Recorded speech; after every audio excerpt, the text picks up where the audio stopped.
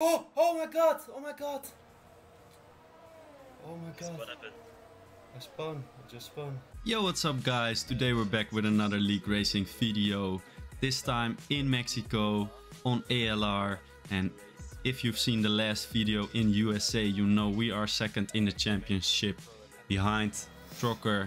And at this point I think we were behind him with 18 points. I'm not sure again anymore. Unfortunately, I don't have the standings anymore.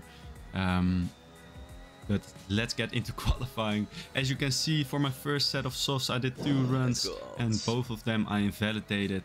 So now we're gonna go for our second set of tires and actually our third run.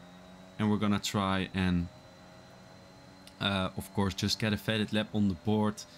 We do have another set of softs left. So if we can get a good banker, then we're gonna be happy. So for turn 1, brake right after the 100 meter board, hit that apex, then cut both these curbs, and you want to cut more of that second curb. We still get a decent exit, get a little bit of a tow from my teammate. And for the first sector split we do a 28.2, which actually, considering we bumped over the whole curb, isn't too bad. Then just here it's all about just hitting the apexes, especially on your banker run. You just don't want to make any mistakes. Then going into this sector here, all about not invalidating, because I did that previously already. So we take a line where it's not too close to the line, outside line of the track, then into the last sector here. Important to not lock up. We hit the apex nicely, short shift up to 4th, then brake after that camera port or black box. Take a short line and we cross the line with a 14.5. And you can hear me say nice, because I was pretty happy with that lap, especially it was my banker. Still some time in it, definitely not a perfect lap or a good lap or anything, but it was proficiently pole. And my teammate then told me something. Actually, just leave him the pole now. Stay P2, P3, perfect. Keep your last soft. Yeah, so he's saying don't go out on the last set of softs, so save that last set. You'll be 3rd maximum, and on Mexico there's such a long straight that you'll be fine. And as you can see, we did get 3rd in the end. We could have definitely gotten a 10th out of that lap and got on pole, but Mexican Grand Prix has such a long straight at the start that with a good start we're gonna be first. Strategy is a soft, medium, soft, or just a one stop, just a soft medium. I was actually planning to do a soft medium, but with safety cars in this league that's very unlikely. So we start 3rd, which is might be the best position to start in on Mexico. Usually we get a pretty good start, so let's see if we can do that for the Mexican Grand Prix in ALR. As the lights are going on here, 5 red lights and they're out. Off we go. We get a great start, as you can see, just a very good start, especially compared to the cars around us. And we straight away get past style repass, so we don't even have the advantage of a slipstream on this long straight. We're going 3 wide into turn 1, and luckily we are able to get the lead. So straight away getting the lead, which is very important for our race, of course, and hoping to not get launched into this corner here. So we kind of cut off the car behind us. So yeah, we're first into lap 1. Now we're gonna skip all the way onto lap 4, where the DRS has opened, and I noticed my pace was not great. I was making mistakes and I was just not confident. This is not a great track for me, and here I didn't mind letting LTrocker by, because he was just way faster, so I didn't want to fight him that much. But to be honest, I just didn't want to use overtake, but I didn't mind fighting that much. But very important to not let Stel Repa behind us go as well, because we don't want to be the 3rd one in a DRS train. So we're able to leave Stel Repa behind us. LTrocker in front of us now is just very important for us to just stay in his DRS, stay in his 1 second, of course. And if we do that, we should be good, because I was expecting his pace to be quite good. And as you can see, straight away he's pulling away from me, and we get a warning as well. But yeah, it's not over. Here we go wide again. Luckily didn't get a warning there, but you can just tell that you have to be so close to the track limits here, and you have to be very precise, which is very hard, of course, if you're not even comfortable on this track. And you can see we are able to stay close enough to Trocker to have DRS on him, and you can see how much time we gain on him here. So now it's only lap 5 again. As you can see in the top left, my teammate is in 4th place. So it actually wouldn't be bad for me and Trocker to fight a little bit and lose some time. It would only be bad if if it cost me ERS, because you can't gain that back here. So we go side to side with Trocker here. We're gonna go around the outside of him, and we make the move. I think he also knew that fighting wouldn't be the smartest thing right now. So yeah, we get back up to 1st position here, which of course is good for my teammate, as my pace is just a lot slower than the cars around me. So don't fight too much. Don't worry. If I can do it, it's good, but if I cannot, it's alright. Yeah, my teammate says don't fight too much, but yeah, I wasn't planning to really slow down, but just not use ERS and just defend. But then here we go wide, and we're gonna go onto the throttle, and oh my god, oh my god. Oh my god. And we lose the car, we spin out, and you guys saw this already at the start of the video. What? We were in 1st position, and then we spin out. So stupid. And we lose out, and now we're in P8. Luckily we didn't have front wing damage or anything what would ruin our whole race. And we are still in P9. And yeah, completely my own fault here. You can see Big Bambino pushing Polhuis a little bit, and Polhuis getting a very bad run.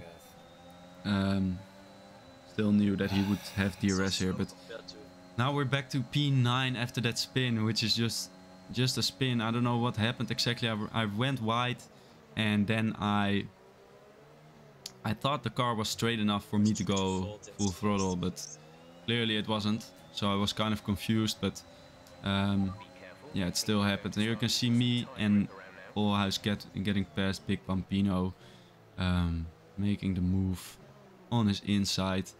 At this point in the race, I don't think the softs are faster than the mediums anymore. I don't think the mediums are a lot faster than the softs either. So looking at our pace, we were able to stick with these guys, and now we're gonna try and get past Polhuis as we get a very good exit out of turn 2, and we're gonna not use a lot of overtake. He doesn't have DRS, so we're gonna go to the inside, but we brake way too late. Luckily it's all good. He's not able to get a switch back, and we get the move done on Polhuis as well, who's already got 3 seconds right now. And yeah, you can just tell, yeah, getting so close to the line, that's already a warning. And you all know 3 warnings is a 3-second time penalty, and it just keeps going. So you just can't afford to get any warnings on this track. Then Ross here is in the Ferrari. He's teammates with Trocker, so I was thinking that he was maybe planning to hold me up here, but he goes into the pits, gives me some DRS, which is nice. And then the lap after that, a VSC gets deployed, which is really bad for my teammate because he stayed out here. Trocker pit as well, and you can see in the top left, we're gonna pit, of course. And we gain a lot of time because I think Trocker had a 5-second time penalty or front wing damage, and he already has 3 seconds as well. So somehow I'm not the first one to get penalties for the first time in my life. And Trocker here, he was just faster than me, so there was not really a chance for me to get closer to him, even though he lost out a bunch of time. And here we get our first 3 seconds as well. Just a stupid mistake because we didn't have any pressure from around us, so there's no reason for us to actually push that hard to get a penalty. And now Big Bambino on the fresh softs is gonna pass us. We're moving on pretty quickly now, all the way to lap 20. Yeah, Big Bambino passes us on the fresh softs. Nothing really we can do. We also don't have a lot of ERS. You can't regain ERS on this track, so you just have to try and not use anything. As we are now closing in on Braj, who we got back to. And now you can see in turn 1, we could have fought him into turn 1. But I wanted to have a better exit for turn 2. Make it easy for myself. And you can see him mess up that corner a little bit. And we use some DRS.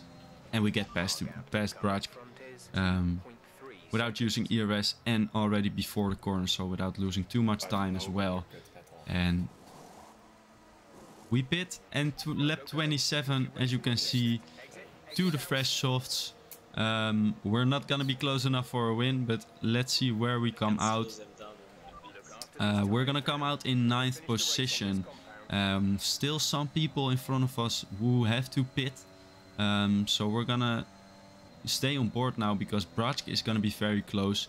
I think he still had DRS from before the pit entry, and I didn't, of course. So he's gonna straight away go for a move. And I didn't want to use overtake for this. I did use some, so I really didn't want to let him by. But he's gonna go to the inside of me here. I'm gonna brake very late, and this time not too late. And we are able to defend our position. And all this fighting is only costing us time, because we have to catch up to the cars ahead of us if we still want to make something out of this race.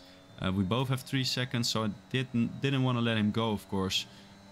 But I felt on the mediums, I felt quicker than him. You can see how much we're struggling. Just taking horrible lines. Yes, and just 3 seconds as well. Yeah, not really good. As Braj has 3 seconds as well now, I noticed. So we're in P9, lap 26. Let's see if people pit here. Will pits gives me DRS. Will pits, and No, why not? he does not give me DRS somehow. No clue. But we move up to P8 now. And Braj is still behind us. We don't have DRS now.